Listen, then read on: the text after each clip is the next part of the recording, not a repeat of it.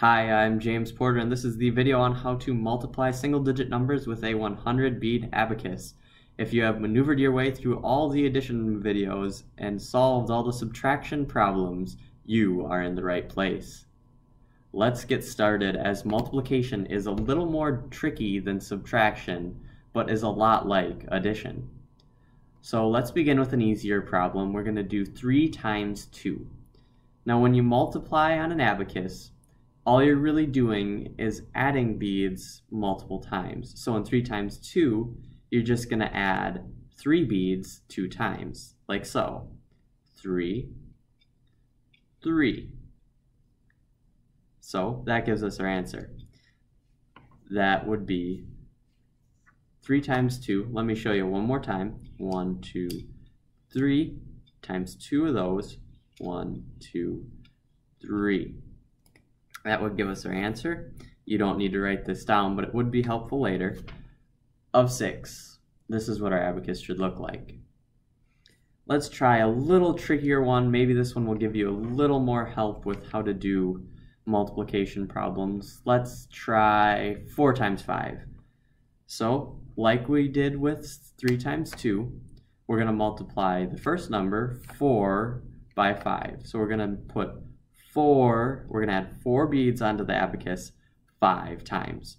You may want to keep a tally. This may help later on. So this isn't confusing, I'm going to make my tally in the upper right and my numbers that I'm using to remember in the upper left. So let's begin with my tally. I've got 1 group of 4, 2 groups of 4, that's 2, 4, 2, 4. Now this would be 4 times 2, this would be 8. Now we're going to go another 4, but 1, 2. We ran out of spots in the 10, so I'm going to write 2 to remember for later, move 1 10 bead over, and move all the 1 beads back so I can continue 3, 4. And that will give us our third group of 4. We need to do 2 more now, 2, 4. That would give us 4 groups of 4, 2, 4, that gives us 5 groups of 4. And I'm going to move these back and move the 2 over. This gives us the number 20. As it's easy to tell, but I'm still going to write it down, and I'm going to go through my sheet here pretty quick. So this is what it should look like on the abacus. My answer is in the middle. My 2 is my notes for when we ran out of 1s. And my tally is how many times we had to move 4 over. And we got to 5, so 4 times 5 is in fact 20. Now I'm going to do one more example problem, and maybe I'll add another one in there if this seems like it's a little confusing yet. So let's do 6 times 3. Now this is the same as adding 6 plus 6 plus 6, so we're going to add 6 3 times. So this is my first 6. I'm going to put a tally on here as 1. Then I'm going to start 1, 2, 3, 4. I'm going to write 4 in the left-hand corner of my sheet so I can remember that. Then I can move 1 10 over and move the 10 ones back. Now I'm going to continue. I have 5, 6. That's my second group of 6s. So this shows me that 6 times 2, because we have 2 groups, is 12. But we want to do 6 times 3, so we need one more group of 6, 2, 4, 6. This gives us our answer for 6 times 3, which is in fact 1, and 2, 4, 6, 8, which is in fact 18. This may not have needed a sheet of paper, but for multiplication it is really helpful to have. Again, this is what the answer should look like on the abacus.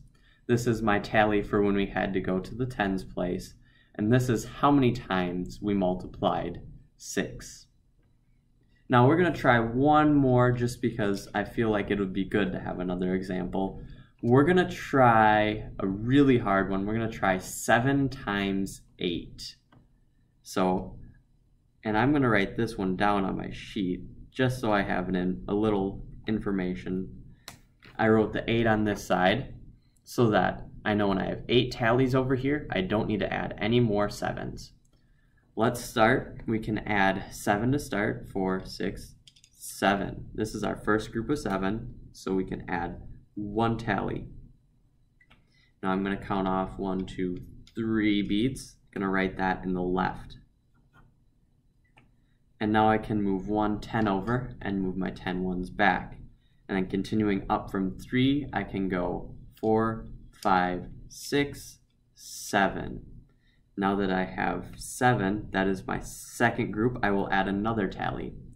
So if you look at my sheet now, I have my equation here. I have my number 3 for when we had to go to the tens place, and I have the number of times we have counted 7. So in this case, 2, because they're tallies. And so this shows us that if we were doing 7 times 2, we would have 14. But we want to continue on. So we're going to continue on and count another 7 off. 1, 2, 3, 4, 5, 6. I'm going to cross off this 3 in the upper left and write 6 instead.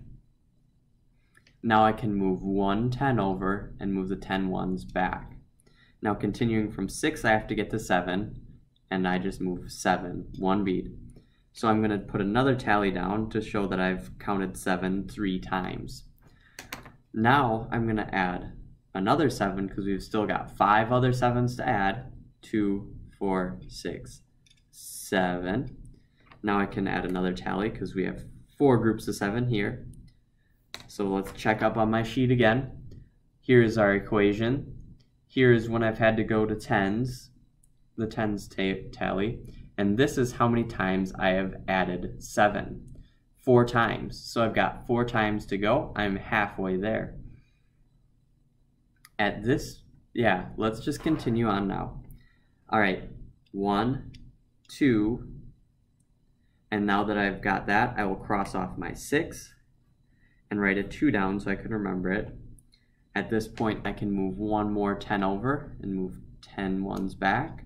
And continuing from 2, I need to make it to 7. So 3, 4, 5, 6, 7. And there I have my 5. So now I have 3 10s because I've gone to 3 10s. I have counted 5 7s, and here's the equation again. So we've got 3 more to go. I can count off 1, 2, 3, 4, 5 beads. And now I can move another 10 over and move these 10 ones back. And now I've got to get to 7, so I can go 5, from 5, go 6, 7, and add another tally. Now we're up to 6 7s adding. Now we can go 2, 4, 6, 7. Now we're at 7 7s. So let's look at my sheet again. We've gone to 4 10s, so 1, 2, 3, 4. Each one of these corresponds to a different number here. We have counted 7 groups of 7, so this would be our answer if we were multiplying 7 by 7, which is 2, 4, 2, 4, 6, 8, 9. 49, which if we were doing 7 times 7, that'd be all fine and dandy, but we're doing 7 times 8. So we have 1 more 7 to add. I'm going to move 1 bead over, cross off this 5, and put 1 down so I can remember that for later. Move 1 10 over, and move my 10 ones back. Now I'm going to continue from 1 up to 7, 2, 3, 4, 5, 6, 7. Now here is my answer because I can put 1 more tally and see that I have my notes over here for my 5 10s that I moved up to. I have my equation on top, and I have 8 tallies representing 8 times I counted 7. So let's figure out what number we have. 2, 4, 5, and now 2, 4, 6. So our answer here is 56. Now I'm going to go through this one more time, but I'm going to show you a quick shortcut for if you get to halfway there for numbers like this that are large to make it a little easier. So we're doing 7 times 8 again. We're going to start with 7, 2, 4, 6, 7. And we're going to continue. 1, 2, 3. I will write down 3. And I can write down one tally for starting. And I'll write down my equation in the middle.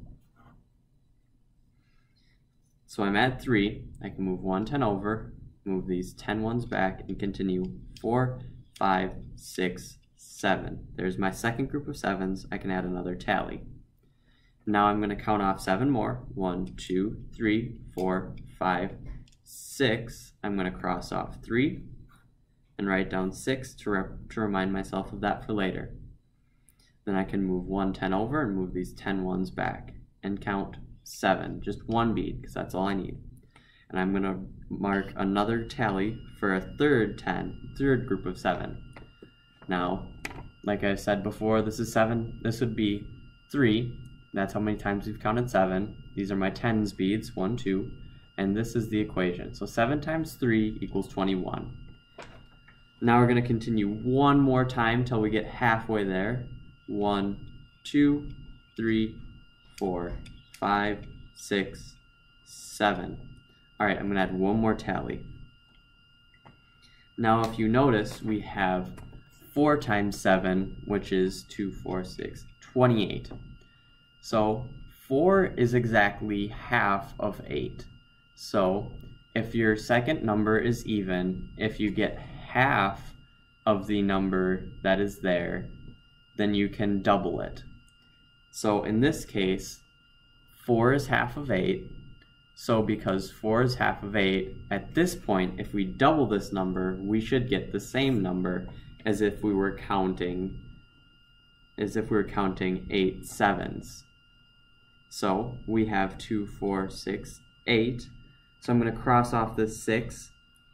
And now we're doing it just like it's an addition problem. We figured out that 28 is our answer to 7 times 4.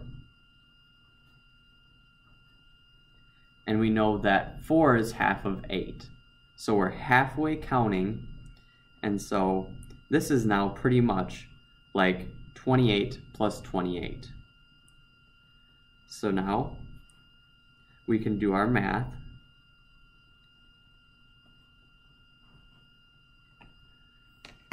So here's kind of a representation of what we've done so far.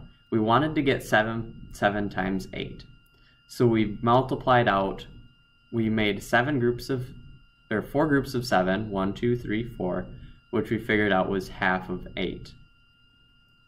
Because I know I'm halfway there counting groups, I can just do 28 plus 28, which also must mean 7 times 4 plus 7 times 4 equals 7 times 8. So now, instead of solving out and counting 4 more groups of 7, I just can add on 28.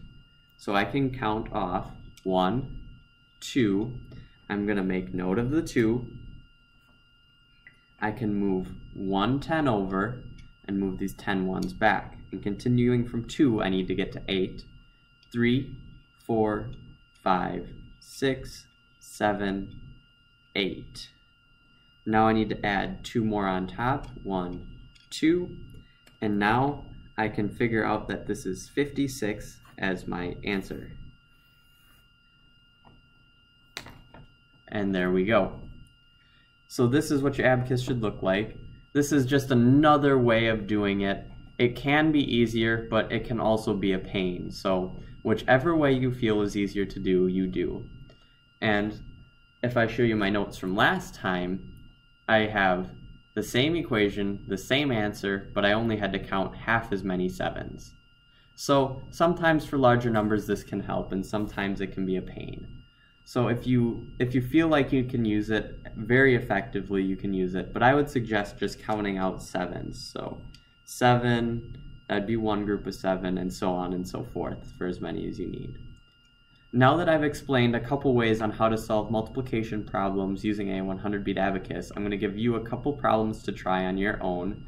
These ones are nowhere near as hard as the ones we have done so far.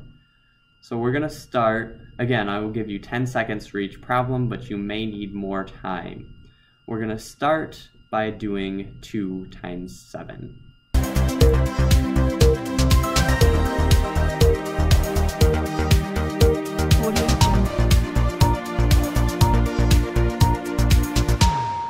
answer should be 14, and your abacus should look like this.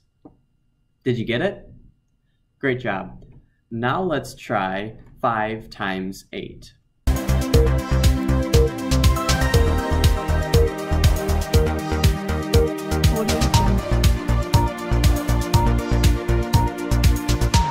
Your answer should be 40, and your abacus should look like this. Did you get it? Well done. Let's try one more before I sign off. Let's try 3 times 9.